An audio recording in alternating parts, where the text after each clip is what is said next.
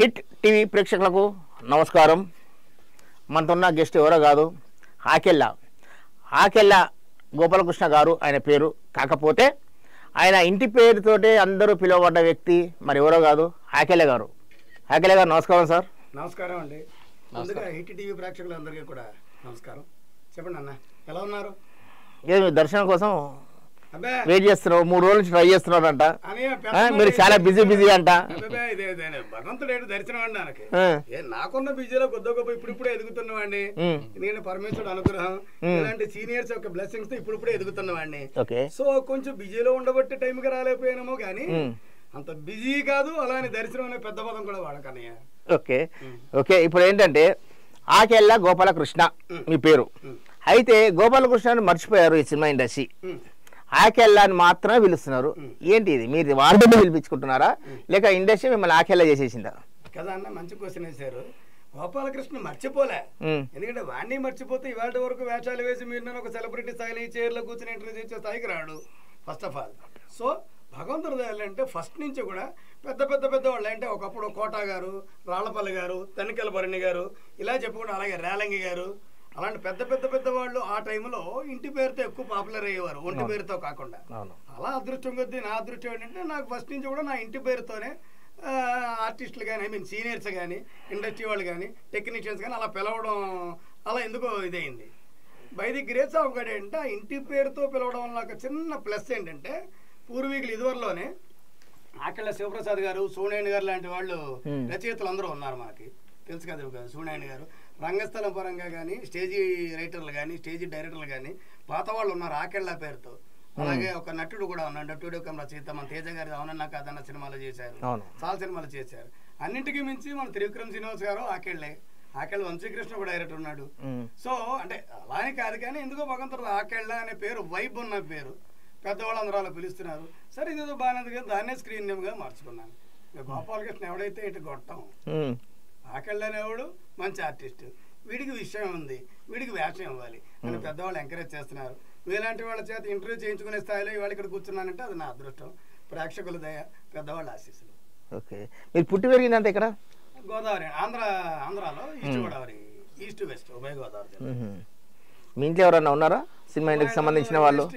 అదే అర్థమైంది, ఇండస్ట్రీకి సంబంధించిన వాళ్ళు ఎవరు లేరండి. అవునా, మీరే? నేను అంటే ఉన్నారు అంటే నా ఇంటి పరంగా లేరు. ఎక్కడో మా ఒక 3 తరాల బ్యాక్ మా అమ్మమ్మ వాళ్ళ సిస్టర్ హస్బెండ్ అప్పట్లో షిరిడి సాయిబాబా మహత్యం సినిమాలో, అలాగే మంచు పల్లకి, పెళ్ళిళ్ళ పారే, అంటే దాదాపు ఒక 40 ఏళ్ల క్రితం ఒక 7-8 సినిమాలు చేశారట. అంటే ప్రొడ్యూసర్ గానా? కాదు, ఆన్ స్క్రీన్ ఆర్టిస్ట్. ఓకే. ఆయన పేరు గుర్తి శేషగిరిరావు గారు ఆయన అప్పట్లో.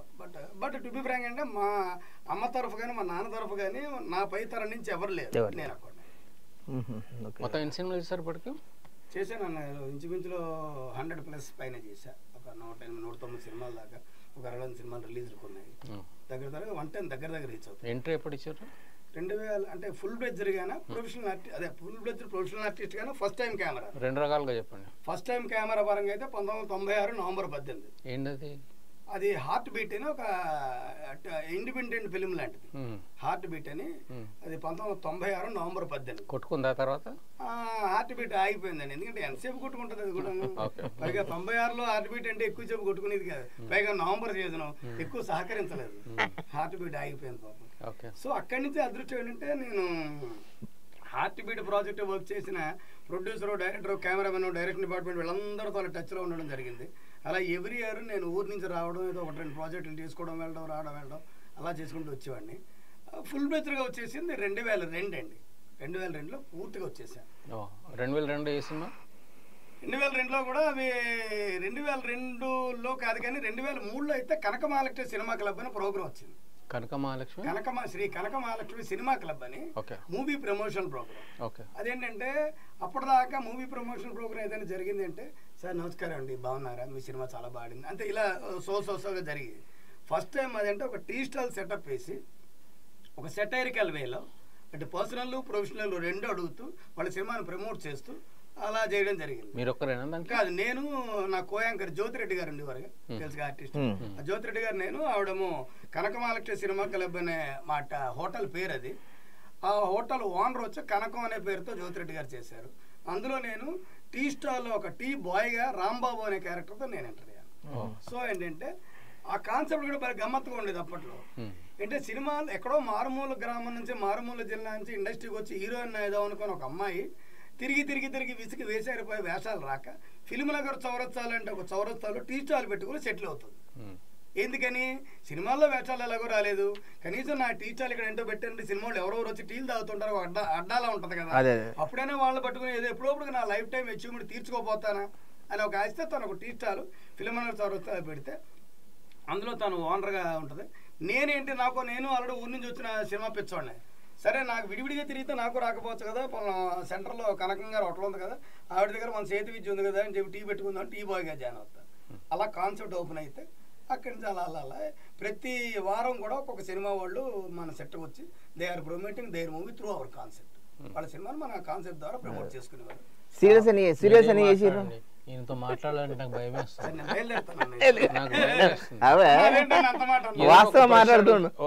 వాస్తవం చాలా లాగ్ గా మాట్లాడుతున్నావు, చాలా రోజులు మాట్లాడుతున్నావు. ఒక క్వశ్చన్ అడిగితే దానికి ఆన్సర్ 4-5 రోజులు చెప్తున్నావు.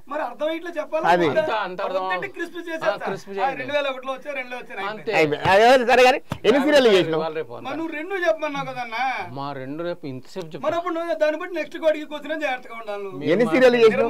ఇలాగే చెప్తాను, చెప్పనవద్దు, అది కూడా చెప్తాను.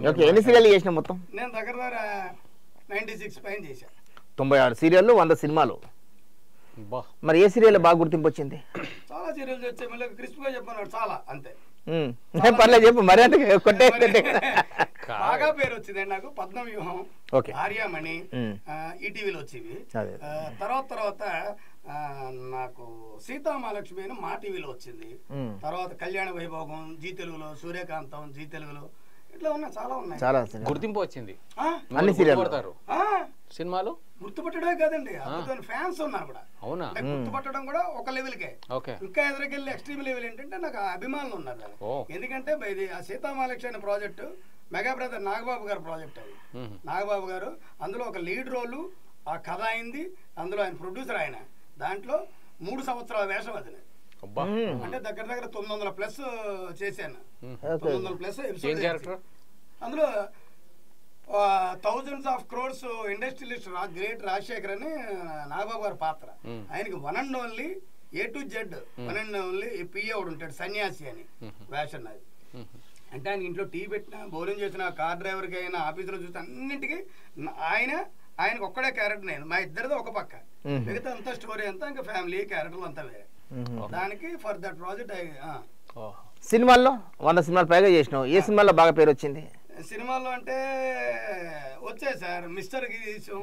అంటే ఏమవుతుందంటే సినిమా అనేసరికి ఆ సినిమా ఆడాలి అంటే ఇప్పుడు ప్రేక్షకుడు పాయింట్ ఆఫ్ వ్యూలో పేరు రావడం ఒక రకం, ఇండస్ట్రీ వాడు ఈ సినిమాలో వీడిని మంచి ఆర్టిస్ట్ ఉన్నాడు అని గుర్తించడం ఒక రకం, లేదు ఒక ఆర్టిస్ట్ గా మనకు జాబ్ సాటిస్ఫాక్షన్ రావడం ఒక రకం. సో అట్లా ఉన్నాయి చాలా సినిమాలు. సో 3 రకాలు సెట్ అయ్యా, లేక 3 రకాలు కూడా లేవా? 3 రకాలు ఉన్నాయి. చెప్తే లాగ్ అవుతుందని తగ్గించా. మొత్తంగా గుర్తింపు కూడా ఉంది, సినిమాలో కూడా బాగా రికగ్నైజేషన్ వచ్చింది. లేకపోతే 114 సినిమాల దాకా రాను కదన్న. అంటే ఇప్పుడు అదే చెప్తున్నాం కదా, కొన్ని మాత్రం ఇప్పుడు 114లో 10 ఆడియన్స్ కి రీచ్ అవ్వచ్చు, కానీ ఆ 100లో కనీసం ఒక 70 మన ఇండస్ట్రీ వరకు రీచ్ అవ్వకపోతే మళ్ళీ పిలిచి వేషాలు ఎవరుగా అంటే గుర్తింపు మాత్రం మీ సీరియల్ కూడా కొన్ని వేషాలు చేసావు అనుకో. ఇప్పుడు కీచగా సినిమా చేసా, అందులో పూర్తిగా సెంటిమెంట్ ఎమోషన్ వేషం. అలాగే ఇంకో సినిమా అలా రీసెంట్ గా కూడా నాగేశ్వర రెడ్డి గారు మన గరుడువేగ కెమెరా మన అంజీ డైరెక్షన్ లో బుజ్జి ఇలారా అని సినిమా వచ్చింది. మరి అందులో ఒక సిన్సియర్ హెడ్ కానిస్టేబుల్ వేషం. అప్పట్లో ఈడియట్ సినిమాలో కోట శ్రీనివాసరావు గారు లాగా ఒక సిన్సియర్ హెడ్ కానిస్టేబుల్ వేషం. మరి అది ఎంత జాబ్ సాటిస్ఫాక్షన్ ఇస్తుంది, అది నాకు ఇష్టం. అట్లా కొన్ని చాలా ఉన్నాయి. సోగ్గాడ చిన్న సినిమా చేశాను, నాగార్జున గారు డెబ్యూ డైరెక్టర్, కళ్యాణ కృష్ణ గారు నా సినిమాకి. అందులో నాగార్జున గారు డ్యూయల్ రోల్. అందులో కూడా నాకు నేను సంపత్కి పిఏ వేషం. సంపత్ ఉన్నారు కదా, మిర్చి సంపత్, అతనికి పిఏ వేషం. మంచి గుర్తింపు వచ్చింది. ఊరు నుంచి డైరెక్ట్ గా సినిమాల వేషాల కోసమేనా హైదరాబాద్ వచ్చింది? హైదరాబాద్ వచ్చింది మాత్రం 100% సినిమాల వేషాల కోసం. మీ ఇంట్లో ఒప్పుకున్నారా? మరి మీ ఇంట్లో ఒప్పించావా, బలవంతంగా వచ్చావా? కాదన్నా, నా అడిగావు. యాక్చువల్గా అయితే మా నాన్నగారు గవర్నమెంట్ ఉద్యోగం చేసేవారు. కొన్ని అనివార్య కారణాలు ఆయన చనిపోయే ముందు బిఫోర్ 1.5 year అతనికి ఆయనకి పెరాలసిస్ వచ్చింది, హెల్త్ బాగాలేదు. సో 1.5 year ఏంటంటే నేను అప్పటిదాకా ఆయన వీధిలో ఉంటే పెరట్లో ఉంటే ఈస్ట్ ఆయన దూరంగా బతికాను ఆయనకి. నేను ఎప్పుడైతే వన్స్ ఒకసారి ఎందుకంటే దూరంగా ఎందుకు దూరంగా అంటే భయం నాన్నగారంటే భయం. ఆ రోజు చిన్న భయం అంతే. ఏం చదువుకున్నారు మీరు? ఏమండి ఏం చదువుకున్నారు? నేను పీజీ చేశాను సార్, డిగ్రీ చేశాను, తర్వాత పీజీ చేశాను. ఎక్కడ? ఆంధ్రాలో. ఓకే. అండ్ తర్వాత మళ్ళీ జాబ్ చేశాను బిఫోర్ కేమ్ టు ఇండస్ట్రీ. దీనికి చదువుకి ఇండస్ట్రీకి మధ్యలో జాబ్ చేశాను. ఎక్కడ? అది కూడా ఆంధ్రాలో. ఏం చేశారు? ఒక విధంగా చెప్పాలంటే ఇండస్ట్రీ పరంగానే హైదరాబాద్ అడిగి పెట్టానండి. అది జాబ్ అంటే ఏం చేశారు? మార్కెటింగ్ అండి. అచ్చా, ఓకే. మార్కెటింగ్ కరెక్ట్ జాబ్ మీకు. మీరు సాగు కొడతారు అనుకోనేమంతకు మాట్లాడి ఏముందన్న ఇవాళ మార్కెటింగ్ లో కావాల్సిందే అది మాటలే కదా కావాల్సింది. నా ప్రోడక్ట్ ఏదో సోసో ప్రోడక్ట్ ఉంటది, నా పక్కన 10 కంపెనీల ప్రోడక్ట్లు ఉంటాయి. ఆ 10 కంపెనీల ప్రోడక్ట్ లో నాదొకటి. నాది అంటే 10లో ఒకటైన నా ప్రోడక్ట్ ని మీలాంటి కొత్త వాళ్ళ దగ్గరికి నేను వచ్చి నా ప్రోడక్ట్ నేను మార్కెటింగ్ చేసుకోవాలి అంటే ఏదో సోసోగా ఈ వాడు కబుర్లు చెప్పకపోతే నా ప్రోడక్ట్ అవతల వాడు ఎందుకు వింటాడు, ఎందుకు చేస్తాడు, ఎందుకు నన్ను హైలైట్ చేస్తాడు? కరెక్ట్. 9 ఏళ్ళు చేశాను, 8.5 సంవత్సరాలు మార్కెటింగ్ చేశాను. కానీ ఇంకా చేస్తూనే ఉన్నారు ఇప్పుడు కూడా అని మీ అమ్మాయినా అనుకో. కానీ ఈ మార్కెటింగ్ రూపాయి రాదు. మరి ఆ మార్కెటింగ్ మంచి వేలు వచ్చేది, ఇన్సెంటివ్స్ వచ్చి, బోనస్లు వచ్చేవి. ఎన్ని మాట చెప్తాను డబ్బులు వచ్చేది. మరి కస్టమర్ వేరే కస్టమర్స్ ఇప్పుడు ఎనర్జీ మైనస్ అవడం తప్పితే ఇక్కడ కూడా ఈ మార్కెటింగ్ డబ్బులు రాదు కదా. ఓకే, ఇప్పుడు ఊరి ఆంధ్ర నుంచి వచ్చి ఎన్ని సంవత్సరాలు అవుతుంది ఇక్కడికి? అంతే అన్న, 2002. రెండేనా? రావడంతో యోచనలు వచ్చినాయా? తిరిగిన ఆఫీసుల చుట్టూ?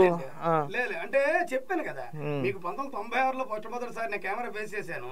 కెమెరా ఫేస్ చేసినట్టు ఇప్పుడు అయితే అంటే దానికి వర్క్ చేసిన డిపార్ట్మెంట్ కానీ, ప్రొడ్యూసర్ కానీ, డిఓపి కానీ వాళ్ళందరికీ నేను టచ్లో ఉంటూ ల్యాండ్ ఫోన్లు పేపర్ మీద రాసుకునే ల్యాండ్ ఫోన్లు నాకు ఒక టెక్నిక్ ఉండేది. వాళ్ళు నేను ఎప్పుడు వాళ్ళకి టచ్ లో ఉంటూ ఉండేవాడిని. ల్యాండ్ ఫోన్, పీపీ ఫోన్ వాళ్ళకు కూడా ల్యాండ్ ఫోన్ చేసి టచ్ లో ఉంటూ ఉండేవాడిని.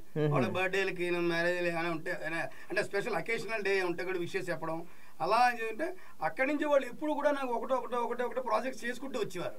టెక్నిక్ ఏంటి? ఏమంటే టెక్నిక్ ఏంటి? టెక్నిక్ ఉందా? అదే ఏం లేదు. టెక్నిక్ అంటే అది ఎవరికి తెలియదేం కానీ ఇప్పుడు మీరున్నారు మా సారు అన్న, మీకు మీరు చూస్తారు, మీరు చిన్నవాళ్ళు అయితే మీకు ఓన్లీ బర్త్డే ఉంటది, పెద్దవాళ్ళు అయితే మ్యారేజ్ డే కూడా ఉంటది. ఈ బర్త్డేకి మ్యారేజ్ డేకి కూడా ఎప్పుడు నేను మీరు అడిగారు కాబట్టి చెప్తున్నది, ఎవడు చెప్పినా చెప్పపోయినా పక్కన పెడితే పలానా సత్యన్న ఉన్నారనుకోండి, ఆయన పలానా నవంబర్ 17వ తారీఖు పుట్టాడు అనుకో, నా డైరీలో నోట్ చేసుకుంటా. నవంబర్ 17వ తారీఖు నేను ప్రపంచంలో ఏ మూలన్నా నవంబర్ 17వ తారీఖు ఉదయం 7 గంటలకి ఫస్ట్ ఫోన్ దగ్గర అంటే దూరంగా ఉంటే నా ఫస్ట్ ఫోన్ వెళ్ళాలి అన్నకి విషెస్ కోసం. దగ్గరగా ఉంటే ఒక బొకే స్వీట్ ప్యాకెట్ వెళ్ళి పర్సనల్గా వెళ్ళి అన్న గుడ్ మార్నింగ్ అన్న, many more happy returns of the day, మీకోసం పలానా పూజ చేయించుకొచ్చాను అంటే గుళ్ళోకి వెళ్తే అంటే అందరితోనా మీ లెవెల్తో మెయింటైన్ చేస్తారా? అందరితో అంటే నాకు రేపు ఉన్న వాళ్ళతో అప్పుడు లెవెలే ఉంటుంది అన్న. ఇప్పుడంటే మనకు చిన్న లెవెల్ అనేది చేంజ్ ఓవర్ వచ్చింది. మోర్ ఓవర్ ఇప్పటికీ కూడా మనం కలగలుపుకుంటూ పోతుంటే ఆఫీస్ బాయ్ కూడా మన ఫ్రెండే, మన బ్రదరే. ఆఫీస్ బాయ్ వర్త్ పోయి ఎట్లా చెప్తారా? పోయి చెప్పను, వాడికి అంటే వదిలేంటే అందులో ఒక చిన్న 5% కమర్షియాలిటీ కూడా ఓపెన్ చెప్తున్నా. అది మనకి పొద్దున్న రోజున ఇప్పుడు ఒక పెద్ద ప్రొడ్యూసర్ డైరెక్టర్ గా చెప్పాను రేపు అరే టైంకి వచ్చాడే, నాకు విషయం చెప్పాడే, వీడికి ఏమైనా చేద్దామని ఒక 1% ఆయన మనసులో అనిపించిన చాలుగా కదా. అది చిన్న ఒక కమర్షియాలిటీ కూడా. అదే కమర్షియాలిటీ అని నేను అన్ను, అది లౌక్యం అంటారు. అది ఎవరు చెప్పేది సినిమాలో. అంటే ఎట్లాంటి క్యారెక్టర్లు వచ్చాయి మీకు? ఎక్కువగా పిఏ క్యారెక్టర్లు, బావమర్ద క్యారెక్టర్లు, తమ్ముడు వేషాలు, విలన్ దగ్గర పిఏ క్యారెక్టర్లు, ఒక బ్యాంక్ కానీ ఆఫీస్ కానీ వస్తే స్టాఫ్. ఎట్లాంటి క్యారెక్టర్లు అంటే ఇష్టం చేయడానికి? అలా అని కాదన్న గారు, ఎలాంటి వేషమైనా మనం చేయడానికి ఇది అవ్వాలి. ఎందుకంటే మీరు అడిగింది నాకు అర్థం, డ్రీమ్ రోల్ లాంటిది ఉందంటే లేదండి, నాకు డ్రీమ్ రోల్ అంటూ లేదు. ఎందుకంటే ఏ రోల్ వచ్చినా మనం చెయ్యాలి. రెండోది ఇన్నాళ్ళ నా ఈ అనుభవంలో భగవంతుడి దేవాల నేను ఇంచుమించులో వెయ్యిన వేషం వెళ్ళలేదు. అంటే like mythological, devotional, socio fantasy, ఈ 4 రకాల వేషాలు చేశాను నేను. ఏది కృష్ణుడు, నారదుడు, రాముడు, చిత్రగుప్తుడు, కోయవుడు, బృహన్నల, హిట్లర్, ఇలాంటి డిఫరెంట్ వేషాలు చేశాను నేను. అట్లాగే సోషల్ వేషాలు చేశాను, పోలీసు, కానిస్టేబుల్, డాక్టర్, కాంపౌండర్, ఇలా వరుస వేషాలు చేశాను. లేడీ పాత్రలు చేశాను. ఆల్మోస్ట్ నేను కవర్ చేశాను. రెండు అదేంటి లక్కీగా నా అదృష్టంగా కళామతలు, టీవీ కళామతల దే వల్ల టీవీలో నేను వెయ్యిన వేషం అంటూ లేదన్నగారు. అంటే నీకు డ్రీమ్ రోల్స్ ఏం లేవు ఇప్పుడు? డ్రీమ్ రోల్స్ అంటూ ప్రతిదీ కదా. నీకు అదే చిన్నది ఏంటంటే ఫలానాది అని ఎత్తుకోవడం కన్నా ఇప్పుడు ఎత్తుకున్నాం కూడా అనుకోండి అదో ప్రమాదం. అక్కడి నుంచి మళ్ళీ అలాంటి వేషాలు వస్తాయి. ఇప్పుడు లాయర్ వేషం ఇచ్చినట్టు వరుసగా 4 లాయర్ వేషాలు పడతాయి, పంతుల వేషం వేస్తే వరుసగా 4 పంతుల వేషాలు పడిపోతాయి. అందుకని పర్టికులర్ గా డ్రీమ్ అనేది అది పడిందే అనుకో, అక్కడి నుంచి అలాంటి వేషాలే పడిపోతాయి. బట్ నటుడు అనేవాడంటే 4 రకాల చేంజ్ ఓవర్ ఉన్న వేషాలు చేయాలి, నవరసాలకి పెర్ఫార్మెన్స్ కి స్కోప్ ఉన్న వేషాలు చేయాలి కదా. ఇప్పుడు అవకాశాలు ఎట్లున్నాయి మరి? మార్కెటింగ్ అంటే చెప్పలేదు నేను, ఏదో అలా కరెక్టే చెప్పారు కానీ ఇప్పుడు అవకాశాలు ఉన్నాయి మరి. ఏం సినిమాలు చేస్తారు ఏంటి? ఉన్నాయన్నా, మొన్న నాగేశ్వర రెడ్డి గారు సినిమా ఒకటి గరుడువేగ కెమెరామెన్ అంజీ డైరెక్షన్ లో బుజ్జి ఇలారా సినిమా రిలీజ్ అయింది. వచ్చిందా సార్ సినిమా? రిలీజ్ అయిందా? మన సెప్టెంబర్ 2 అండి. అది psychological thriller. Garudavega cameraman Anji direction, మన సార్ దర్శకత్వ పర్యవేక్షణ మరియు స్క్రిప్ట్ కథ అంతా స్క్రిప్ట్ ఎవరు? నాగేశ్వర రెడ్డి గారు. అందులో చెప్పారు ఇందాక సిన్సియర్ అట్కానిస్టేబుల్ వేషం మంచి పేరు వచ్చిందండి. అలాగే ఇంకో 4 సినిమాలు రిలీజ్ కొన్నా. రామ్ గోపాల్ వర్మ గారిది, సాయి కుమార్ గారి కాంబినేషన్ లో సినిమా చేసి. రామ్ గోపాల్ వర్మ ఆర్జీవి మిస్సింగ్ అని. ఆయనే మిస్సింగ్? ఆయనే మిస్సింగ్. ఆయన first time on screen act చేశాడు కూడా అందులో. వర్మ గారు first time on screen act చేశారు. డైరెక్టర్ ఎవరు దానికి? ఆయన దగ్గర అంటే యాక్చువల్ గా మరి ఆయన దగ్గర సీనియర్ కోఆర్డినేటర్ రమేష్ అని ఉన్నారు, ఆయన డైరెక్షన్ చేశారు. సార్ ప్రొడక్షన్ అది, వర్మ గారు ప్రొడక్షన్. అందులో మంచి వేషం. సార్ గారు మనకి ఆయన క్యారెక్టర్ ఉంటుందా? మంచి ఉంటుంది ఆన్ స్క్రీన్. ఓపెనింగ్ అంటే ఇప్పుడు చెప్పకూడదు కానీ ఓపెనింగ్ ఆయన కనపడ్డు. రాత్రి మిస్ అయిన సంచలన వార్త, రామ్ గోపాల్ వర్మ కనిపించట్లేదు, అగ్ర శత్రువులు ఎవరైనా మిస్ చేశారా, నేను ఎక్కడికైనా వెళ్ళాడా, స్క్రిప్ట్ కోసం వెళ్ళాడా, బ్లా బ్లా బ్లా బ్లా ఎత్తుకోవడం టేక్ ఆఫ్ ఒకలా ఉంటది. ఆయనకు ఒక మార్క్ ఉంది కదా, ఆ స్టైల్లో వెళ్ళింది సినిమా. బట్ అదొకటి ఉందండి, సాయి కుమార్ గారి కాంబినేషన్ మంచి వేషం చేశాను, అదొకటి రిలీజ్ ఉంది. డైరెక్టర్ అది మన జబర్దస్త్ శాంత్ కుమార్ అని ఉన్నాడు, అతను డైరెక్షన్లో. అలాగే ఘంటసాల గారి జీవిత చరిత్ర సినిమా ఒకటి చేశాను. అందులో అదృష్టం అంటే నిజ జీవితంలో ఘంటసాల గారిని మైకుకు పరిచయం చేసిన ఆయన ఒక ఆయన ఉన్నాడు, బాలాంతరపు రజనీకాంతరావు గారని. 99 సంవత్సరాల వయసులో మన 2017లో ఆయన స్వర్గస్థులయ్యారు. ఆయన వేషం ఆన్ స్క్రీన్ నేను చేశాను. మనం బయట ఎక్కడికి వెళ్ళి చెప్పదు, హలో ఘంటసాల గారు నేనే మైక్ పరిచయం చేశాను అని చెప్పొచ్చు. మామూలుగా అయితే 2 పీకుతారు, సినిమాలో చేశాను వేషం ఆయన వేషం. ఎవరైనా music director? All India radio అధినేత, అప్పట్లో ఆల్ ఇండియా రేడియో ఏఐఆర్ కి మంచి చేశాడు. మంచి ఆయన బయోడేట, ఘంటసాల గారి బయోడేట ఇది. ఘంటసాల గారి జీవిత చరిత్ర మొత్తం. ఎవరు డైరెక్టర్?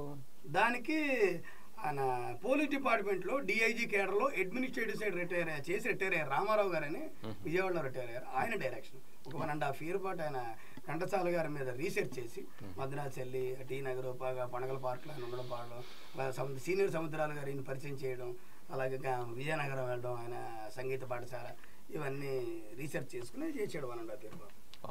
ఇప్పుడు సీరియల్స్ ఏం చేస్తలేవా? ఇదండి సీరియల్స్ ఏం చేస్తున్నావా? చేసిన. అవునా? మరి సీరియల్స్కి సినిమాలకి ఎట్లా ఖాళీ డేట్స్ ఎట్లా కుదురుతున్నాయి? మన ఇండస్ట్రీ పెద్దవాళ్ళు ఆశీస్సులు, ఆ టైమింగ్, ఫేస్ వాల్యూ అలా అడ్జస్ట్ అయిపోతున్నాయి. సినిమాలు ఎన్ని చేసావు, సీరియల్ కూడా అన్నీ చేసావు? ఇంచుమించు. మరి సీరియల్ డేట్లు అంటే ఎక్కువ వస్తాయి, సినిమాది 1-2 రోజులు వస్తాయి జనరల్గా. డేట్స్ ఏమైనా క్లాష్ రావాలి ఎప్పుడు? వస్తాయి. వచ్చినప్పుడు కొంచెం ఇబ్బందే కదా? ఇబ్బంది అంటే ఉందండి, అదే మనం నోటి మార్కెటింగ్ చేసుకోవాలి అంటే కొంచెం మాసిగా చెప్పంటే పులిహార కలుపుకునే విధానం నాదొకలా ఉంటుంది, అది అంటే పులిహార కలుపుకొని చేసుకోవాలి. డబ్బులు సంపాదించారు బాగా, అది ఇక్కడ 2 చేతులు సంపాదిస్తారు సీరియల్ సినిమాలు. 2 చేతులు సంపాదించినా ఇక్కడ 2 ప్రాబ్లమ్స్ వచ్చాయి సార్. 2 చేతులు సంపాదించిన దానికి 2 సంవత్సరాలు కరోనా సరిపెడిచిందిగా. అవును, అలా అనుకున్నా ఎంత అతిరథ మహారాజులు కూడా ఎంతవరకు సఫర్ అయ్యారని మీ మనసుకు తెలుసు కదన్న. ఇండస్ట్రీ పరంగా మన వాళ్ళు మనం ఏం సంపాదించినా 2 సంవత్సరాలు కరోనాలో ఎలాంటి వాడు ఎలా అయిపోయాడు, ఇక్కడ ఉన్నవాడు ఊరు వెళ్ళిపోయాడా, బతుకున్నవాడు చచ్చిపోయాడా, ఎన్ని దారుణమైన పరిస్థితులు మన కర్మ కొద్ది చూసాం. సో ఫైనల్లీ బిఈపి ఇంకా నడుస్తుంది. బిఈపి అంటే బ్రేక్ ఈవెన్ పాయింట్ అంట. అదేంటంటే నో ప్రాఫిట్, అంటే సంపాదించకపోవచ్చు, అలానే మరి బేవర్స్గా పరిస్థితి కాదు, ఓకే సోగా గోయింగ్, కెరీర్ పరంగా, గుడ్ విల్ పరంగా, ఫెస్టివల్ పరంగా, వేషాల పరంగా వెళ్తుంది బండి. మీరు హైదరాబాద్ వచ్చినాక వేషాలు లేకుండా తిండి కూడా లేని పరిస్థితులు ఎప్పుడైనా వచ్చినాయా మీకు? అంత రాలేదు, ఎప్పుడు రాలేదు. దానికి కారణం కూడా ఉంది కదండి, నేను రావడం ఒక ప్లాట్ఫామ్ తో వచ్చాను. కనకమాలక్ష్మి సినిమా క్లబ్ అని చెప్పాను కదా, అది ఆ లింక్ ఎక్కడదంటే 96 లింక్. సో రావడం ఒక ప్లాట్ఫామ్ పట్టుకుని వచ్చాను, ఒక చిన్న బొమ్మ పట్టుకొచ్చా, అది 2 సంవత్సరాలు నడిచింది. పైగా సినిమా వాళ్ళతో కదా, ఇప్పుడు మీరు ఇద్దరు ప్లేస్ లో నేను ఉండేవాడిని, నా ప్లేస్ లో ఒక రాజమౌళి గారు, ఒక పెద్ద వాళ్ళు అల్లు అరవింద్ గారు, బన్నీ బాబు, వినాయక్ గారు, అంటే హీరోలు, ప్రొడ్యూసర్లు, డైరెక్టర్లు అందరూ ఇటు ఉండేవారు. సో మీ ప్లేస్ లో నేను ఉండేవాడిని. అదేంటంటే ఇప్పుడు ఈ సినిమా ఈ గ్యాప్ లో ఇంత ఒక 2 hours ఇంటర్వ్యూ అయిందనుకో, 1 hour ఆఫ్టర్ దట్ వీళ్ళతో ర్యాప్ అప్పారు కదా నాకు. అలా గురుగారు నమస్కారం, వీళ్ళు నెలకు 2 నెలలకు 3 నెలలకు 6 నెలలకు అయినా ఇంకో సినిమా చేస్తారుగా, అప్పుడు వీళ్ళు నమస్కారం సార్ అంటే మనోడు కదా చేయండి అలా అలా అలా దానికి లీడ్ దొరికింది. కనకమాలక్షి ఇండస్ట్రీకి రావడానికి 96 లింక్, ఇండస్ట్రీకి వచ్చాక సినిమాల్లోకి రావడానికి కనకమాలక్షి లింక్. సినిమాల్లోకి వచ్చిన తర్వాత మన పెర్ఫార్మెన్స్, టాలెంట్, ఫేస్ వాల్యూ అన్నింటికి మించి యాటిట్యూడ్. ఇప్పుడు కూడా ఆఫీసుల చుట్టూ తిరుగుతున్నారా, క్యాడర్లు వస్తున్నాయి? అవే లేదండి, ఆల్మోస్ట్ భగవంతుడు ఫోన్లు వస్తున్నాయి. మీ ప్లస్లు ఏంటి, మైనస్లు ఏంటి? ఏది మీ ప్లస్లు ఏంటి, మైనస్లు ఏంటి? మైనస్లు ముందు చెప్తానండి. నా మైనస్లు ఏంటంటే అఫ్ కోర్స్ అది మీ ఇందులో 2 రకాలు, నాకు వచ్చి చెప్పనా పక్కవాడు అనుకుని చెప్పనా? ఇప్పుడు మీరు చెప్పండి, నాకు వచ్చింది నేను చెప్తా. అయితే ముందు మీరు చెప్పండి, నాది ఎలాగో నాది ఫిక్స్ అయి ఉంటాం కదా, ముందు మీరు చెప్పండి. మీ నాకు తెలిసి మీకు ఏంటంటే మీకు అనుష్ఠానంతో అర్థమైతే నాటు భాష, నోటి దూలు ఎక్కువ మార్కెటింగ్. ఎట్లా అంటే ఫర్ ఎగ్జాంపుల్ నేను నాకు ఊహించింది, ఇప్పుడు నేను సతన్న బయటికి వెళ్ళిపోయాడు ఈ స్టూడియో నుంచి, దాసన్న ఒకడు ఉన్నాడు, దాసనతో సతన అని సతన గురించి, సతన వచ్చి కూర్చున్నాడు, దాసన వెళ్ళాడు, అరే దాసన అన్న ఆయన గురించి నాకు, నా గురించి మనకు అట్లా అంటే మనం ఉండొచ్చా? ఉందా? 110% లేవు. వై బికాజ్ దానికి రీజన్ ఇస్తా. లేదు అంటే ఫ్లూక్ గా చెప్పేవడం కదా, ఒక మాట మాట్లాడడం బాగా, దానికి ఒక ఆన్సర్ ఉండకపోతే వేస్ట్ గా అలాగే చేసేవాడిని. అయితే ఇవాళ వరకు భగవంతుడు బిజీగా ఉన్నాను, వేషాలు చేస్తున్నాను, వర్క్ వస్తుంది అనే మాట రాదుగా. మీరు అన్నట్టుగా పక్కన లేను. మీరు చిన్న ఎగ్జాంపుల్ దీనికి రివర్స్ వస్తాను సరదాగా. నేను పక్కెళ్ళిన తర్వాత మీరిద్దరు నా గురించి మాట్లాడుకునే విధానంలో ఎంత అలా అలా అలా ఎన్ని మైనస్లు ఉన్నా ఫైనల్ గా ఇద్దరు కలిపి ఒక ప్లస్ వస్తారుగా. ఏదనే అదే సరే, మీరు అనుకున్నది అయిపోయింది. నా వెర్షన్ చెప్తా. నాకున్న 2 మైనస్లు అండి. ఒకటి గట్టిగా మాట్లాడతాను, 2 నాన్ స్టాప్ గా మాట్లాడతాను. గట్టిగా మాట్లాడతా హై వాల్యూమ్, దానివల్ల నష్టం ఏది చెప్తా. అది దానికి రీజన్ ఉంటుంది. ఒకటి హై వాల్యూమ్, 2 నాన్ స్టాప్ గా మాడతా. నా వరకు నాకేంటంటే సరే ముందు నష్టం చెప్పేస్తా. చాలా మంది ఏంటంటే ఈయన అంటే భిన్న మనుషులు, భిన్న మనస్తత్వాలు ఉంటాయి మార్కెట్ లో. ఇప్పుడు మీకు ఎక్కువ మాట్లాడితే ఇష్టం ఉండొచ్చు, ఆయనకి ఇష్టం ఉండకపోవచ్చు. సో ఇలాగ 10 మందిలో ఒక 6 ఇష్టం లేని వాళ్ళు ఉన్నారనుకో, అక్కడ నేను మైనస్ అవుతాగా. అక్కడ నేను ఇలా మాట్లాడడం వల్ల మైనస్ అవుతా. బట్ నా వెరసనకు వస్తే వాల్యూమ్ అంటారా, భగవంతుడి మా నాన్నగారు వాళ్ళ నాన్నగారు మా ఇంట్లో ఉన్నది, అది హెరిడిటరీ లాంటిది వాయిస్ అనేది. మా పెదనాన్నగారు లాంటి వాడు ఇక్కడ అని పిలిస్తే 3 మీటర్ల అవతల వినబడేది వాయిస్. ఇక నాన్న స్టాప్ అంటారా, గుడ్డో బెడో, నేను కేమ్ ఫ్రమ్ మార్కెటింగ్ అన్నాం కదా. మార్కెటింగ్ లో నేను అలా నాన్న స్టాప్ వాగుతో మాట్లాడితేనే నా ప్రొడక్ట్ అనేది పక్కవాడు రీచ్ అవుతుంది, వాడి దగ్గర రీచ్ అవుతుంది, వాడు నాకు ఏమైనా చేయగలిసింది ఏదైనా ఫేవర్ చేస్తాడు. మరి అప్పుడు మైనస్ ఎట్లా అవుతుంది? ప్లసే కదా మీకు మంచి. అలాగా మన సమాజంలో మనం కొన్న ఒక డిఫరెంట్ సమాజం, అది వేరు. పైగా ఇక్కడ తేడా ఏంటంటే మనం ఆ మార్కెటింగ్ ఆ స్టైల్కి వెళ్ళేసరికి ఎంత మాట్లాడినా వాల్యూమ్ కానీ మాట్లాడే విధానం కానీ కొంచెం లిమిటెడ్లో పెట్టుకుని వెళ్తాం. ఎందుకంటే హయ్యర్ అఫీషియల్స్ అక్కడ పూర్తిగా.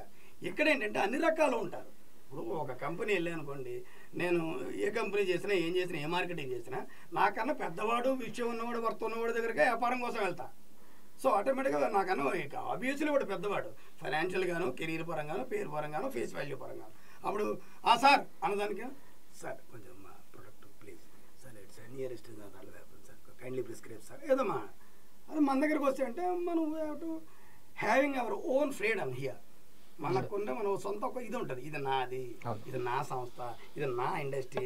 ఎస్, నేను ఇందులో బతకడానికి చావు తేల్చుకోవడానికి వచ్చాను అని ఒక రకమైన స్వేచ్ఛ ఉంటుంది. అంటే ఫర్ ఎగ్జాంపుల్ ఒక తల్లి పిల్లాన్ని కొట్టిందండి, పిల్లాడిని అన్నం దగ్గరని కూడా కొట్టింది. కొట్టేంత మాత్రాన ఆ తల్లికి కొడుకు కక్షనా? ప్రేమతో లేదు, వాడు ముద్ద తినాలి నాన్న తినా అని కొడుతుంది. అంటే చిన్న ప్రేమ అనేది ఉండబట్టేగా. అలాగేంటంటే ఇక్కడ మాట్లాడిన చేశానంటే ఇది నాది, చావచ్చునా రేవచ్చునా, మంచి వచ్చి కష్టం వచ్చి ఇదే నా బతుకు, ఇదే నా జీవితం, వీళ్ళే నా కుటుంబం, నా అన్నయ్య, నా పెద్దన్నయ్య, నా చిన్న అన్నయ్య. ఇక్కడ చదివాక ఏదైనా ఇక్కడ నా తుది శ్వాస విడిచే వరకు సెట్లు ఈ ఫీల్డ్ లోనే ఉందామని ఫిక్స్ అయ్యి వచ్చాం కాబట్టి ఇక్కడ ఇంకోలా. ఇప్పుడు మార్కెటింగ్ ఫీల్డ్ లో ఒకటో చెప్పారు, 2 చెప్పేసారా? 2 చెప్పేసి మీకు మంచిది అవతల వాళ్ళు చెప్పాం కదా. మార్కెటింగ్ పర్సన్స్ దగ్గర ఆ రోజు కానీ మార్కెటింగ్ ఫీల్డ్ లో చెప్పు రెక్టిఫై చేసుకోరా మీరు? ఎందుకన్నా మైనస్ అని తెలుసు కదా మీకు, మీరే అన్నారు 2 మైనస్ ఉన్నాయని చెప్పి. సూపర్ అన్న, లవ్ యూ, ఆన్సర్ ఇస్తా. ఎప్పుడు కూడా లైఫ్ లో అన్న నీకేనా ఒక చిన్న మాట చెప్తున్నా, అన్యదా భావించడం, ఇతరు పర్మిషన్ చెప్పండి చెప్తా. చెప్పను సార్, ఎప్పుడు కూడా మన ప్రతి వాడికి ప్రపంచంలో మైనస్లు ఉంటాయి. మన మైనస్ ని మనం ప్లస్ గా మార్చుకుంటూ వెళ్ళిపోతే లైఫ్ హ్యాపీగా. దాని రెక్టిఫికేషన్ వేరు. మైనస్ టైటిల్ మైనస్ అని ఎందుకు చెప్పాలి? మైనస్ అంటే నీకు ఇది నచ్చవచ్చు, కానీ నాది నాకు నచ్చుతుంది. నీకు ఇది మైనస్, మీరు అనుకున్న మైనస్ నేను అనుకున్న మైనస్ కదా. నీ వెర్షన్ లో ఇది మైనస్, కానీ నా వెర్షన్ మైనస్ ప్లస్ గా మలుచుకోగలను. మీ వెర్షన్ లో మీకు మైనస్ ఏమైనా ఉందా? అదే చెప్తున్నాం కదా, నా వెర్షన్ లోనే.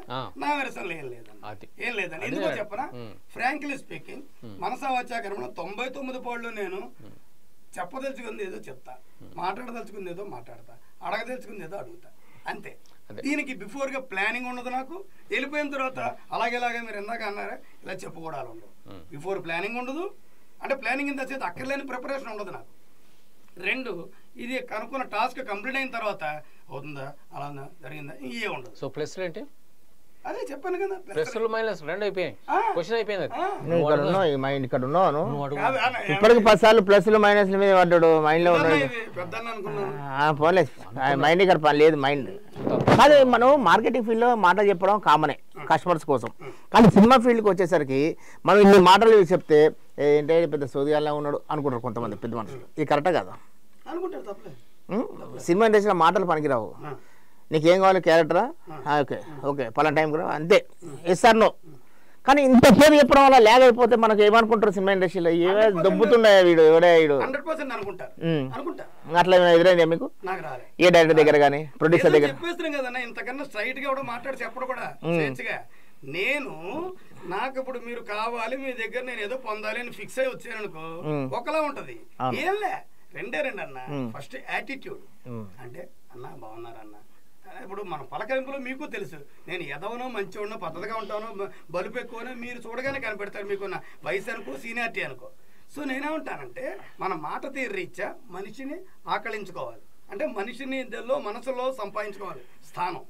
అరే ఆకలి మంచోడు రబ్బా, సరదాగా ఉంటాడు రబ్బా, ఏదో మాట్లాడతాడు కానీ పాచిగా సరదాగా ఉంటాడబ్బా అని ఇక్కడ సంపాదించుకోవాలి. నీ మనసులో నేను స్థానం సంపాదించుకోవాలి. నా టార్గెట్ అది ఫస్ట్ పాయింట్. రీచ్ అవ్వకపోతే నేర్చుకుంటూ వింటున్నా. యాటిట్యూడ్ రీచా మనిషి మనసులో స్థానం సంపాదించుకోవాలి. 2 ఆ మనసులో స్థానం సంపాదించుకుంటే ఆటోమేటిక్గా అరే అంటే పాపం సరదాగా ఉంటాడు అంత తెలాడికైనా మన సినిమాలు వేషం ఇద్దాంరా అన్న ఆ యాటిట్యూడ్ దగ్గర రీచే వర్క్ సంపాదించుకోవాలి. సెకండ్ పాయింట్, వన్స్ ఒక్కసారి వర్క్ ఎప్పుడైతే సంపాదించుకున్నావో నీకున్న ఇన్నాళ్ళు అనుభవం టాలెంట్తో ఆ వర్క్ వేషం సంపాదించుకొని దానికి మ్యాక్సిమం న్యాయం చేయగలగాలి. అప్పుడు చిరస్థాయిగా వాడు మనసులో ఫిక్స్ అయిపోతావు. ఫస్ట్ యాటిట్యూడ్ తో కొంత దగ్గర అవుతావు మనిషికి. ఇక నువ్వు టాలెంట్ తో కూడా ప్రూవ్ చేసుకున్నావు అనుకో మనసుకు దగ్గర అయిపోతావు. మనసుకి దగ్గర అవుతే ఈ ప్రపంచం దీని అమ్మ సాధించంటే అంటే మన లేదన్న. మనిషికి మనసుకి దగ్గర అయితే మనిషి అంటే ఎక్స్టర్నల్, మనసు అంటే ఇంటర్నల్. బయట ఇలా ఉన్నావు, ఇది నేను గెలవడానికి పక్కెళ్ళిందాక బ్లాబ్లా రావచ్చు. అదే తిరిగి ఇలా ఉండగా నేను ఇక్కడికి వెళ్ళిపోయాను అనుకో మనసు దగ్గరికి, ఆటోమేటిక్ నువ్వే నా గురించి 100 మందికి సెబాస్గా చెప్తా, బంగారం అబ్బా అక్కడ గ్రేట్ అబ్బా నేను చెప్పమలే, అది నా పనిలే, నీ మనసు చెప్తుంది. దాసన్న అది మంచోడ్రా, సత్తన్న అది మంచోడ్రా. మనం చచ్చిపోయినా సరే పడుకునే వరకు కూడా మనకు కూడా వచ్చేది ఓన్లీ మన మనస్సాక్షి. తప్పుగా అనుకోవద్దు. ఇంత మూలంగా ఇంకోటి కూడా చెప్పగలను. కోట్లు సంపాదించిన, కీర్తి ప్రతిష్టలు వచ్చినా, 100 సినిమాలు చేసినా, పెద్ద రికార్డులు వచ్చినా మన మనస్సాక్షికి సమాధానం చెప్పుకొని మాత్రం మనం బతకాలి. 2 మన మనస్సాక్షిని చంపుకొని మాత్రం బతకదు సార్. ఇప్పుడు ఇవాళకి వచ్చావు ఇక్కడ వచ్చినా మీకు తెలియదే ఉందన్న, ఒక మంచి మాట కదా అన్న అంటే మన్నించాలి. మన మనస్సాక్షిని చంపుకొని బతకద్దు. రాత్రి పడుకున్నాం అనుకో 10 నిమిషాలు తిరగకుండా నిద్ర వచ్చింది అనుకో, అంతకు మించిన 100 కోట్ల ఆస్తి ఉండదు. ఆ నిద్ర ఎప్పుడు వస్తుంది? నీ మనస్సాక్షి నీకు చెప్తుంది, పొద్దున వాడి దగ్గర 100 దొబ్బేసావు కదా, పొద్దున్న ఈయన బ్యాడ్ చేసావు కదా, 3వ పొద్దున అడుగుని ఈడితో తప్పు చెప్పావు కదా. ఇవన్నీ రాత్రి పడుకునే ముందు ఇక్కడ తిరుగుతుంది, ఇక్కడ తిరుగుతుంది, దాంతో నీకు నిద్ర పట్టదు. అదే ఒకరోజు తెలియకుండా నీ చేత్తో 100 రూపాయలు ఇచ్చి ఒక ముసలిదానికి అన్నం పెట్టి చూడు. అదే రోజు నీకు తెలియకుండా బండి మీద వెళ్ళిపోతుంటే పడిపోయిన వాడిని తీసి కూర్చోబెట్టి మంచినీళ్ళు ఇచ్చి హాస్పిటల్ జాయిన్ చేసి చూడు. ఆటోమేటిక్గా రే వాడికి నువ్వు అన్నం పెట్టావురా, అరే నువ్వు హాస్పిటల్లో జాయిన్ చేసావురా, మంచి చేసావురా, శబాస్రా నీ మనస్సాక్షి నీకు చెప్తూ ఉంటుంది. మన చిత్తి మీకు వెళ్ళిపోయే వరకు కూడా వచ్చేది మన మనస్సాక్షి ఒకటే. ఈ కరోనా టైంలో ఏమన్నా ప్రాబ్లమ్స్ ఫేస్ చేసిరా? అంటే ఉన్నాయి కానీ అన్న చెప్పుకునేంత ప్రాబ్లమ్స్ ఏదో షూటింగ్ లేక అది అందరికీ ఉంది. యూనివర్సల్ గా మన ఇండస్ట్రీ ప్రపంచానికే ఉంది, ఇండస్ట్రీ కూడా ఉంది. బట్ దాని ఆటుపోట్లు అంటారా ఉంటాయిందన్న తెలియదే ఉందన్న. ఎవరికి తెలియదు ఇందులో మొహమాటలు, అప్పులు తెచ్చో, బంగారాలు తాగట్టెట్టుకున్నాం, ఏదో చేసావు గంటేసాం. పర్వాలేదండి. In the sense okay going. నెలకి ఎన్ని రోజులు జరుగుతుంది షూటింగ్? సినిమాల్ని?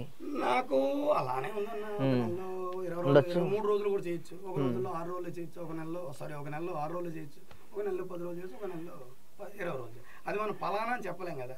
ఎందుకంటే దానికి ఒక రీజన్ కూడా ఉంది. ఒకప్పుడు పూర్తి టీవీ ఆర్టిస్ట్ నేను, అప్పుడు నేను చెప్పగలిగేవాడిని. ఓ 2 ప్రాజెక్టులు పట్టుకుంటే నీకు యావరేజ్ ఈ ప్రాజెక్ట్ ఈ వారం ఎన్ని రోజులు వస్తుంది, ఈ ప్రాజెక్ట్ ఈ వారం ఎన్ని రోజులు వస్తుంది, బ్లా బ్లా బ్లా అని ఫైనల్గా ఒక యావరేజ్ పర్సంటేజ్ చెప్పచ్చు. ఇప్పుడు నేను సినిమాలకి ఎక్కువ ప్రిఫరెన్స్ ఇచ్చుకుంటూ టీవీలు కూడా చేస్తూ వైఎం మీడియాకి వెళ్తున్నా. అంటే కొంచెం సినిమాలకు టీవీలు తగ్గించి సినిమాలు ఎక్కువ ఇచ్చేస్తున్నాను. దానివల్లనే కరెక్ట్గా మనం చెప్పలేము. సినిమా ఇండస్ట్రీలో మీకు కాదు, ఈ సినిమా ఇండస్ట్రీలో మీకు గాడ్ ఫాదర్ అనే వారు ఎవరు ఉన్నారా? ఉన్నారన్న. ఎవరు పేరు చెప్పు. నాకు గాడ్ ఫాదర్స్ ఉన్నారన్న. ఎందుకంటే ఈవెన్ అందరూ ఇంటర్వ్యూలో చెప్పేది మళ్ళీ చెప్తున్నాను. ఈవెన్ నాకు మెగా బ్రదర్ నాగబాబు గారు, అలాగే the great Guinness book world record Brahmanandam గారు, వాళ్ళు ఇరువురు నాకు గాడ్ ఫాదర్స్. నా 2 కళ్ళు. ఆకెళ్ళ అనే సినిమా శరీరానికి 2 కళ్ళు ఉన్నారంటే ఫస్ట్ నాకు జన్మనిచ్చిన తల్లి తర్వాత వాళ్ళిద్దరు. భార్య పిల్లల సంగతి చెప్పండి. వాళ్ళు ఏం చేస్తున్నారు, ఏం చేస్తున్నారు? నా భార్య హౌస్ వైఫ్ అండి, హౌస్ మేకర్, ఇంట్లోనే ఉంటారు. పిల్లలు చదువుకుంటున్నారు. అంటే 2 ఆడపిల్లలా, 2 మగ పిల్లలా? 2 మగ పిల్లలు. ఇక్కడ ఉన్నది ఎక్కడ? ఇక్కడ local Hyderabad local. Hyderabad local ఎక్కడ? హైదరాబాద్ సికింద్రాబాద్? హైదరాబాద్ ఇండస్ట్రీకి దగ్గరలోనే. ఓకే. ఇల్లు ఏం కొనుక్కోలేదు ఇంకా? మొత్తానికి 2 ఏళ్ళ వల్ల మీరు ఆస్పాసులు ఇంకా కొంచెం తగ్గి? 2 ఏళ్లే కాదండి, అంతకుముందు కొంచెం హెల్త్ ప్రాబ్లం ఒకటి వచ్చింది నాకు. ఓకే. దాదాపు ఒక 6-7 months చాలా ఇండస్ట్రీకి దూరంగా ఉన్నాను. సో ఉన్నాయండి కొన్ని అలా బ్లా బ్లా బ్లా. ఫైనల్లీ నటుడుగా యాటిట్యూడ్ పరంగా ఇవాళకి పులి కత్తి ఏదో వస్తూనే చేసుకుంటున్నా వెళ్తున్నా, వస్తూనే చేస్తున్నా వెళ్తుకుంటున్నా హ్యాపీ. ఎందుకంటే ప్రతిదీ అన్న ప్రతి మనుషుల్లోనూ కళాకారుడు పక్కన ప్రపంచంలో ప్రతి వ్యక్తికి, ప్రతి మనిషికి కష్టం సుఖం, మంచి చెడు, తప్పు ఒప్పు అన్నీ ఉంటాయి. కొన్ని మంచి అవుతాయి, కొన్ని చెడులు అవుతాయి. సో అవన్నీ పక్కన పెడితే ఫైనల్లీ ఒక నటుడుగా యాటిట్యూడ్ పరంగా ఇవాళకి కోట్ల రూపాయలు ఆస్తి సంపాదించినట్టే నేను. ఎందుకంటే ఎక్కడికి వెళ్ళినా ఒక ఫోటో వెళ్ళిందంటే ఈయన తెలియపడి తెలుసు కదా, వేషం ఇద్దాం, అబ్బా ఈయన బాగా చేస్తాడు రా, ఈయనక ఇది ఇద్దాం, ఇది కాదు ఇది ఇద్దాం, ఆ దాకా వచ్చారు. మాకు ఎలాగ వచ్చిందంటే వీడా పక్కన పెట్టా ఇంకోటిది అట్లా వచ్చింది మా స్టేజ్. తప్పలేదన్న మీ దానికి వీడా తెలిసినాడు కదా ఆవేశం అండి, లేకపోతే ఈ బేసి వేయడానికి మీకు కదా. నాకేమో వీడా పక్కన పెట్టి అది మన యాటిట్యూడ్. అది చెప్పు చెప్పు చెప్పు. నాకన్నా అలాగే మీరే గ్రేట్ కదా, పక్కన పెట్టి అంటున్నారు. కమింగ్ టు ద పాయింట్ మీరే గ్రేట్. ఏంటంటే చెప్తారు ఏదైనా ఎందుకు గ్రేట్ అంటే, వీడు ఇలా ఫోటోలు వస్తూ ఉంటే నా ఫోటో చూస్తే నా ఫోటో దగ్గర అవుతారు, వీడ బాగా చేస్తాడు, ఈ పక్కన పెట్టుకుంటారు. ఇలా వచ్చి ఇలా చిన్నప్పుడు అమ్మో అని నీ ఫోటో దగ్గర అలర్ట్ అవుతారు. అంటే నాకన్నా కూడా నువ్వు చాలా గుర్తులో ఉన్నావు, చాలా ఐడెంటిఫికేషన్, నీ దగ్గర అలర్ట్ అవుతారు. నా దగ్గర యాక్టివ్ అవుతారు కానీ నీ దగ్గర అలర్ట్ అవుతారు. అలర్ట్ అవుతారంటే మరి అనకూడదు, కానీ వాళ్ళకి చిన్న సైజు రంకుమొక్కల్లో మీరు చేసే సినిమా ఇంటర్వ్యూలు అడిగి మీరు అడిగే క్వశ్చన్లకి అమ్మో వీటితో ప్రమాదం రేపొద్దున సినిమా ఇంటర్వ్యూకి వెళ్తే ఏమడుగుతాడు. సో ఆ రకంగా నేను నష్టపోతున్నాను. అంటే ఒకటన్నా ఒకప్పుడు నీకు తెలియదు, మీకన్నా సీనియర్స్ జూనియర్స్ నాకు తెలియదు కానీ సేమ్ ఇలాగే జంట కవుల్లాగా జోగి బ్రదర్స్ చేశారు, సీనియర్సే కదా. మరి వాళ్ళు చేసినప్పుడు వాళ్ళ ఇంటర్వ్యూలు ఎంత అద్భుతంగా ఉండేవి. ఒక యాంకర్లే కదా, నేను యాంకర్నే, మీరు యాంకర్లే, మన యాంకర్. వాళ్ళు ఎంతవరకు చేసేవారు, ఎంత ఎక్స్ట్రీమ్కి వెళ్ళారు అప్పట్లో మీకు తెలుసు. ఫైనల్ గా వాళ్ళు ఎంతవరకు సినిమాల పరంగా వాళ్ళు ఫేస్ చేశారన్నది వాళ్ళకి తెలుసు, మీకు తెలుసు, నాకు తెలుసు. మనం ఏం చెప్పాలి, వాళ్ళకి తెలుసు. సో అది ప్లస్ మైనస్ అంటే ఆర్టిస్టులుగా ప్లస్సే. ఇక కెరీర్ పరంగా అంటారా, ఒక్కొక్కడు ఆలోచన విధానం ఒక రకంగా ఉంటుంది. ఇప్పుడు నీది ఉందనుకో అన్న, నువ్వు ఇప్పుడు యాంకర్గా ఉన్నా కూడా దాసన్న సత్యన్న ఇప్పుడు ఇక్కడ ఏం అడుగుతారో ఏంటో ఎందుకు వచ్చినా కూడా సర్లే ఆలోచించాలి. అది అలా ఉండదు. ఆకెళ్ళ ఆయన బాగానే చేస్తాడు, ఆ ప్రకాశం బియ్య పడదబ్బండి నా తీసేయండి ఆ నెక్స్ట్ ఆటోమేటిక్గా వెళ్ళిపోతారు. అట్లాగా అది అందుకు చెప్పా. సో ఒక విధంగా నువ్వు మెట్టు ఐడెంటిఫికేషన్ పాయింట్ ఆఫ్ వ్యూ నువ్వే ఎక్కువ, ఐ మీన్ మీరే ఎక్కువ. ఇప్పుడు ఆకెళ్ళ పెట్టు, రావు రమేష్ పక్కన సత్యన్న దాసన్న ఈ అలర్ట్ అవడానికి ఆటోమేటిక్ గా మీరు పర్సనల్ ఐడెంటిఫికేషన్ వాళ్ళకి లేకపోతే ఎందుకు వాళ్ళు అలర్ట్ అవుతారు? సో నాకన్నా ఎక్కువగా మీరు అంతలో ఇక్కడికి వెళ్ళిపోయారు, మీరు బుర్రలో కాళ్ళకి. ఇక వేషం రావడం రాకపోవడం పైవాడిదయ్యా, దట్ ఈస్ సెకండరీ.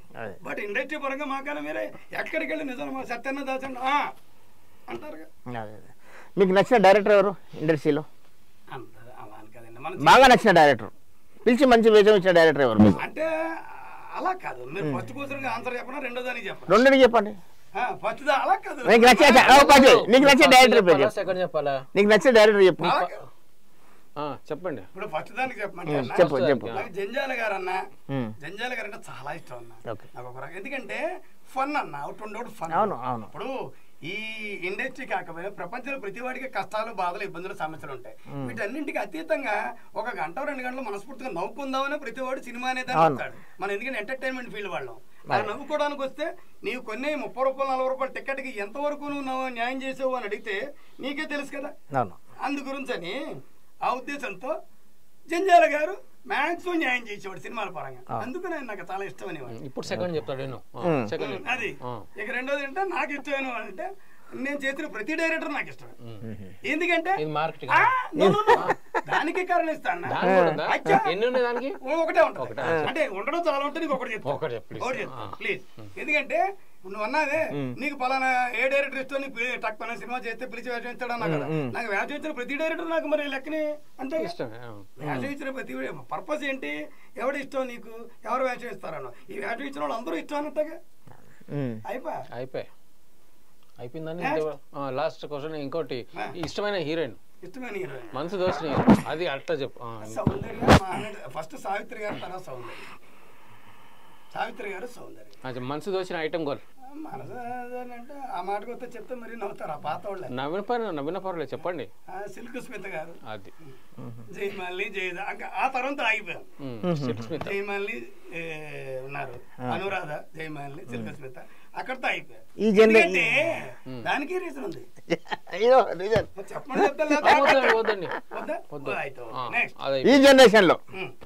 ఈ జనరేషన్ లో ఐటమ్ సాంగ్లు అందరూ చేస్తున్నారు, హీరోయిన్లు కూడా చేస్తారు కాబట్టి పెద్ద అది సాంగ్ల గురించి చెప్పుకోవచ్చేమో కానీ మహా అయితే పలానా పర్టికులర్ డాన్సర్ అంటే చెప్పుకోవడానికి సాంగ్లు హీరోయిన్లు చేస్తున్నారు. ఏమంటే ఆకలి గారు మనసుతో వచ్చిన హీరోయిన్ అంటే సావిత్రి గారు, సౌందర్య గారు అని చెప్పారు. చాలా మోడెస్టిక్ గా చెప్పారు, చాలా గొప్పగా. ఆర్టిస్ట్ గా మీరు ఇండస్ట్రీలో ఉంటుంది, మీ ఇద్దరికి వాళ్ళిద్దరు ఇష్టం లేరా, ఉండరా? ఉంటారు. మరి అదే మాట వాళ్ళిద్దరు ఇష్టం. మనసుతో వచ్చిన హీరోయిన్ మనసు అరే అవును అంటే మీరు చూసే యాంగిల్ వేరు. నేను పెర్ఫార్మెన్స్ మీద నేను చెప్తాను. మనసు దోచుకున్నారు సావిత్రి గారు, సౌందర్య గారు పెర్ఫార్మెన్స్. వాళ్ళిద్దరే కాకుండా మనసు దోచి అంటే ఈ అమ్మాయి అరే బాగుంది కదా, ఈ అమ్మాయితో నేను చేయాలి, హీరోయిన్ గా చేయాలి, ఈ అమ్మాయిని కౌగిలించుకోవాలి, ఇక మీ అట్లా ఆ టైప్ కర్రెచ్చుకున్నాను కొడితే నేను కొంచెం బయలుదేరుతాను. ఆశ కూడా అర్థం ఉండాలి కదా. ఇప్పుడు మీరు అన్నారు కదా ఈ అమ్మాయితో మనం చేయాలని, ఎట్లా ఇట్ ఈస్ పాసిబుల్? ఎందుకు పాసిబుల్ కాదు? అవదు. ఎందుకు కాదు? పారామీటర్స్ పొద్దున మీకు టైం బాగుండి మీరు హీరో అవుతారేమో.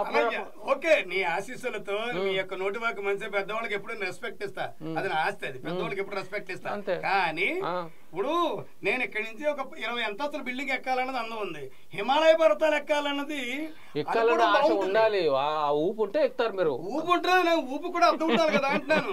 ఇప్పుడు 60 ఏళ్ళ కాదు, నో నీకు ఆన్సర్ ఇస్తా. 60 ఏళ్ళు వయసు వచ్చిన పెళ్ళైన కొత్తలో ఊపు వచ్చారు ఉంటుందా? ఆలోచన ఉంటుంది, ప్రాక్టికల్ గా జరుగుద్దా? అదని నేను చెప్పు. నువ్వు 60 ఏళ్ల టైంలో పెళ్ళైన రోజు, శోభనం రోజు, రాత్రి చేసినట్టుగా అంతటి ఊపు వచ్చారు ఉంటుందంటావా? ఆవేశపడ్డ ఆలోచన తెప్పించి ఉంటుందంటారా? ఎట్లా అడుగుతావా తెలిసి పోలే, మనిషి ఎక్కడ ఉన్నాడు మైండ్. Okay correct. యా, అయితే ఇప్పుడు ఫ్యూచర్ ఎట్లాంటి ప్రాజెక్ట్ చేస్తున్నారు? భగవంతుడి దేవాల నటుడిగా అయితే. భగవంతుడు దేవాలంటే ఎవరు నమ్ముతారు మీరు? దేవుడిని ఎక్కువ? దేవుడిని ఎక్కువ ఫ్యాన్ ఉంటారు కదా ఎవరో ఒకడు. పరమేశ్వరుడు, వెంకటేశ్వర స్వామి, సాయిబాబా. అచ్చా, ముగ్గురు. ఎందుకంటే మళ్ళీ ఎందుకంటే వద్దండి నేను అడగపోయినప్పుడు చెప్పు తీరుతా. నాకు ఫుటేజ్ కావాలి. ఫస్ట్ నా ఇష్టదేమం, 2 మా ఆవిడ ఇష్టదేమం, 3 మా కులదేవం. చెప్పలేండి కొన్ని తీరా పిలిచినందుకు అలా పారామీటర్ చేసి 35 నిమిషాలు కట్ చేసిండు అంటే ఇంక నేను ఏం ఆడతానన్నా? జయబాబు అంత కష్టపడి గిరిగారు తీసుకొచ్చి ఉపయోగం ఉండాలి కదా. చెప్పండి రాబోయే మంచి క్యారెక్టర్. 2 విషయాలు చెప్పి తీరాలి తప్పదు. మళ్ళీ చెప్తున్నా, నేను నటుడుగా మంచి పొజిషన్ కి ఎదగడానికి దేవుడితో పాటు అవార్డులు రివార్డులు కూడా సంపాదించుకున్నాను అన్న. ఎందుకంటే ఐడి తెలుసో తెలియదు ఇందు మూలంగా మరోసారి మన ప్రేక్షకులకు హిట్ టీవీ ప్రేక్షకులు చెప్పాలి కూడా చెప్తున్నా. ఐ గాట్ 2 నంది అవార్డ్స్ అన్న. 2 నంది అవార్డులు విన్నాయి. అదే చెప్తున్నా, భగవంతుడు దేవాల it's a track record also. అంటే అది కూడా చెప్తున్నా. అంటే మనకి 38 ఏళ్ళు 39 తెలుసో తెలీదు 39 ఏళ్ళు అయిందండి 38 ఏళ్ళు అయిందండి ఒక్క నిమిషం 94 ఇది 10 అంతే 37 ఏళ్ళు అయింది 37 ఏళ్ళ టీవీ నంది అవార్డు చరిత్రలో ఒక ప్రాజెక్ట్ లో ఒక క్యారెక్టర్కి ఒక ప్రాజెక్ట్ లో క్యారెక్టర్ ఉంటే ఆ క్యారెక్టర్ 2 షేడ్స్ ఉంటే 2 షేడ్స్ కి 2 ఇండివిజువల్ నందులు పొందిన ఏకైక నటుడు అంటే యాజ్ ఎ బెస్ట్ చెప్తా యాజ్ ఎ బెస్ట్ కమెడియన్ గా as a best character artist గా 2 నందులు సీతామహాలక్ష్మి మెగాబ్రత నాగబాబు ప్రాజెక్ట్ కి నేను 2 నందులు వచ్చాయండి. ఆ సీరియల్ కి 2 వచ్చినాయి. మామూలుగా అయితే మనకు నటుడుగా ఈ ఏడాది బెస్ట్ కమెడియన్ గా వస్తే నెక్స్ట్ ఇయర్ కూడా అదే ప్రాజెక్ట్ బెస్ట్ కమెడియన్ గా రావచ్చు, character artist next year character artist రావచ్చు. కానీ ఈ 2-3 ఏళ్ళు నడిచినా కూడా ఒకే ప్రాజెక్ట్ లో ఒకే వేషానికి 2 షేడ్లకి నందులు రాలేదు ఇప్పటివరకు రాలేదు. టీవీ పెద్దలు చెప్పింది నాకు తెలియదు. ఇదొకటి. అలాగే అవార్డులు రివార్డులు అన్ని వచ్చాయండి. మోరవర్ అదృష్టంగా అయితే నేను ఇప్పటివరకు 4 లాంగ్వేజ్ల్లో చేశాను సార్ సినిమాలు. తెలుగులో కాకుండా తమిళ్ చేశాను, కన్నడ చేశాను, హిందీ చేశాను. భగవంతుని అనుగ్రహిస్తే హిందీలో ఏ biopic from the film industry అని. Biopic from the A biopic from the film industry అంటే దాని తెలుగులో మనం బాగా చెప్పాలంటే ఒక మారుమూల గ్రామం నుంచి ఫిల్మ్ ఇండస్ట్రీకి వచ్చి హీరోయిన్ అవుదాం అనుకున్న వచ్చిన ఒక అమ్మాయి గాథ. ఎవరు డైరెక్టర్? దానికి సాహిత్ గారని డైరెక్టర్ గారు, బాంబే ప్రొడక్షన్ వాళ్ళే. ఎప్పుడు వచ్చింది సినిమా? ఏమండి సినిమా ఎప్పుడు వచ్చింది? ఇంకా లేదు, కరోనా ముందు అయిపోయింది, ఇప్పుడు ఆగింది. ఇంకా రిమైనింగ్ బ్యాలెన్స్ అండి. కరోనా టైంలో ఆగి వీక్స్ లో మొత్తం అన్ని ఆగే కదా. ఇప్పుడు మళ్ళీ లైన్ లో పడితే ఒక 15% బ్యాలెన్స్ ఉంది. 85% షూట్ అయిపోయింది. ఏం క్యారెక్టర్ అందులో ఆ అమ్మాయి హీరోయిన్ అవడానికి వచ్చిందని కదా, ఆ అమ్మాయిని హీరోయిన్ చేసే ఒక కాస్టింగ్ కోచ్, ఒక అమ్మాయిల బ్రోకర్ వేషం అది. ఒక అమ్మాయిల బ్రోకర్ ఒక కాస్టింగ్ వచ్చినట్టు వేషం, ఒక హీరోయిన్స్ బ్రోకర్ అన్నట్టు అంతే, మీడియేటర్. దానికి ఏం పేరు పెట్టుకుంటారు, చాలా బాగా వర్కౌట్ అయింది. భగవంతుడి వచ్చింది. అలాగే తమిళ్ చేశానండి. కన్నడలో కూడా మీకు కర్ణాటక సీఎం కుమారస్వామి కొడుకుది జాగ్వార్ వచ్చింది కదా, జాగ్వార్ లో సంపత్కి పిఏ వేషం. తెలుగు వెర్షన్ లో బ్రహ్మానందం గారి కాంబినేషన్ అది. కన్నడ వెర్షన్ లో సాధు కోకిల్ అని అక్కడ కమెడియన్ ఉన్నారు, సాధు కోకిల్ combination. So Kannada Telugu version 2 versions నేనే చేశాను. అలాగే తమిళ్ చేశాను, హిందీ ఇది సరే భగవంతుడి దేవల్ల వెరీ సోన్ 2 అదర్ లాంగ్వేజ్ లో చేస్తాను. అదర్ అంటే ఏ లాంగ్వేజ్? ఒకటి భోజ్పూరి చేస్తున్నానండి, ఇప్పటివరకు చేయలేదు. 2 ఒడిస్సా లాంగ్వేజ్ లో కూడా చేయబోతున్నాను. క్యారెక్టర్ ఫైనల్ అయిపోయింది కాబట్టి చెప్తున్నాను. క్యారెక్టర్ ఫైనల్ అయిపోయి 2 లాంగ్వేజ్. ఏం క్యారెక్టర్ అది? ఒకటి చెఫ్ అండి, సినిమా అంతా ట్రావెల్ అయ్యి ఒక వంటోడు క్యారెక్టర్. సారీ ఒడిస్సాది. ఇందులోకి వచ్చిందో కావండి పల్లెటూరు బ్యాక్ డ్రాప్, ఒక మునసప కర్నాల్ టైప్ వేషం. ఒకప్పుడు ఖైదీ సినిమాలో రాళ్లపల్లి గారు, నూతన ప్రసాద్ గారు వేషాలు ఉన్నాయి. పాత ఖైదీ. ఆ భాషలు ఎట్లా నేర్చుకుంటున్నారా? ఎట్లా అప్పటికప్పుడే చేస్తారు? తమిళ కన్నడ అలాగే సార్, మన తెలుగులో రాసుకుని ఇప్పుడు కన్నడ డైలాగ్ నాకు ಇವನ ಹೆಸರು ಪಾಪ್ಯುಲಾರಿಟಿ ಪಾಂಡುರಂಗ, ಅದಕ್ಕೋಸ್ಕರ ಏನು ಬಾಕಾತ್ರ ಮಾಡ್ತಾನೆ. ಇವನ సిటీలలో టచ్ వెళ్ళారు, ఏదో క్రిమినల్స్ వెళ్ళారు, టచ్ వెళ్ళారు సాతే. ఇదేమవుతుందంటే ఆ భాషని ఎలా పలుకుతారని విని తెలుగులో రాసుకుని నేను వాళ్ళలో పలికి చెప్తా. డబ్బింగ్ కూడా చెప్తాడు కాబట్టి అటు సంబంధం. సో ఫైనల్లీ ఆ భాషలో డైలాగ్ ఆ భాషలోనే స్క్రీన్ కి నేనే చెప్తా. అది నేను మన తెలుగులో రాసుకుంటా. చెప్తే బాగుండుగా. అది మన సంబంధం బొంగు. అక్కడి నుంచి అక్కడ డబ్బింగ్ కోసం మళ్ళీ పిలుస్తారండి. ట్రావెల్స్ ఏ పక్క కదా, కన్విన్స్ మాట దేవుడు, ట్రావెల్స్ ఏ వేస్ట్ గా పాపం. పైగా వాళ్ళకున్న ప్రొఫెషనల్. ఇప్పుడు నా తెలుగులో నేను బ్లా మాట్లాడింది సియాజీ ఎందుకు జరగదు, వాళ్ళు ఎందుకు జరగదు అనొచ్చు. సియాజీ చెండి పలికితే ఎలా ఉంటుంది? అట్లాగేంటంటే అది బాగా పాపులర్ కాబట్టి ఏమో కానీ ఒక ప్రతిదానికి ఒక డిక్షన్ ఉంటుంది కదా లాంగ్వేజ్కి. వాళ్ళు ఈ క్యారెక్టర్కి వాళ్ళు డబ్బింగ్ చెప్తే పెర్ఫెక్షన్ న్యాయం చేయడానికి, నేను వెళ్ళి చెప్తే న్యాయం చేయడానికి తేడా ఉంటుంది. సో ఇంకో 2 లాంగ్వేజ్లో ఒకటి కన్ఫర్మ్ అయిపోయే వేషాలు. మోస్ట్లీ నేను దగ్గరికి ఎప్పుడు సెట్స్కి వెళ్తుంది. Very good, all the best sir. Okay మరి, all the best. Thank you so much అన్న గారు. ఈ విధంగా మీలాంటి వాళ్ళ కాంబినేషన్ ఇంటర్వ్యూలో చేయించుకోవడానికి వచ్చినందుకు నాకు కూడా చాలా ఆనందంగా ఉంది. మరొకసారి మీకు మన హిట్ టీవీ ప్రేక్షకులు కూడా థ్యాంక్ యూ సో మచ్ అండి. మీ అందరూ ఆదరాభిమానాల ఆశీస్సులు ఎలా కోరుకునే మీ ఆకేళ్ళ. సో ఆ రకంగా ఆకేళ్ళ గారిని కలిసాం కదా, నెక్స్ట్ వీక్ ఇంకోని కలుద్దాం. నమస్కారం. Please like, share and subscribe hit TV.